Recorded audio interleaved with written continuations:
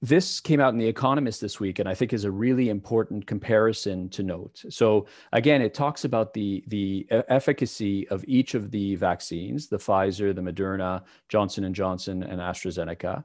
But I think what it also emphasizes is key differences in the trial design. So the Pfizer and the Moderna vaccines started around the same time, started March, April, and ended a bit earlier, kind of October time period.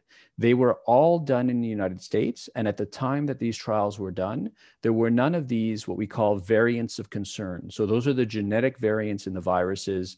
The ones that we're most concerned about at this stage are coming from the UK, coming from Brazil, and coming from South Africa, which make the virus more contagious, potentially more severe, meaning they cause more hospitalizations.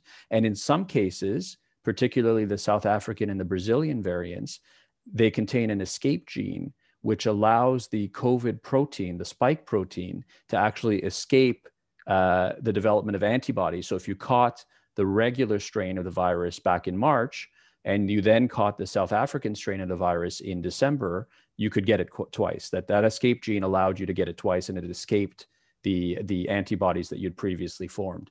In addition, it escapes to some extent, especially South Africa and Brazil variants, escape the protein, the antibodies that are formed because of the vaccine.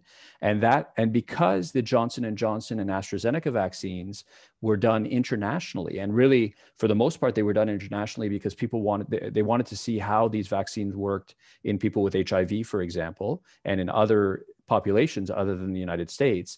They performed the trials in the United States, in South Africa, and in Brazil, just as these variants of concern were increasing. And therefore, obviously, if these variants of concern can escape the vaccines more, you're going to have a difference in the efficacy shown in the studies. You'll have lower efficacy because of the variants of concern. The other thing about the AstraZeneca vaccine is it was designed in a way where you only needed one minor symptom in order to get tested for COVID. Whereas the mRNA trials were designed where you needed multiple symptoms in order to qualify for a test. So clearly, if you only had one symptom, the AstraZeneca trials are more likely to pick up very mild COVID-19 and register that as a case or a failure of the vaccine.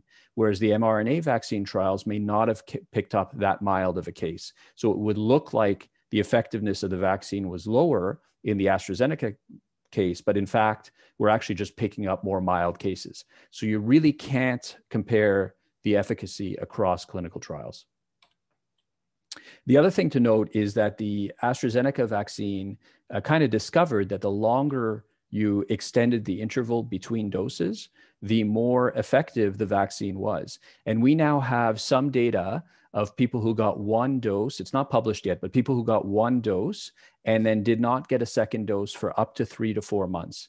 And it looks like the antibodies in their blood do not decrease very much, meaning that it may well be that you maintain your antibody protection for longer, and the later you give the second dose, the better your response is going to be after that, because there's maturation of your immune system and a number of different immunologic reasons why extending the time between doses may help.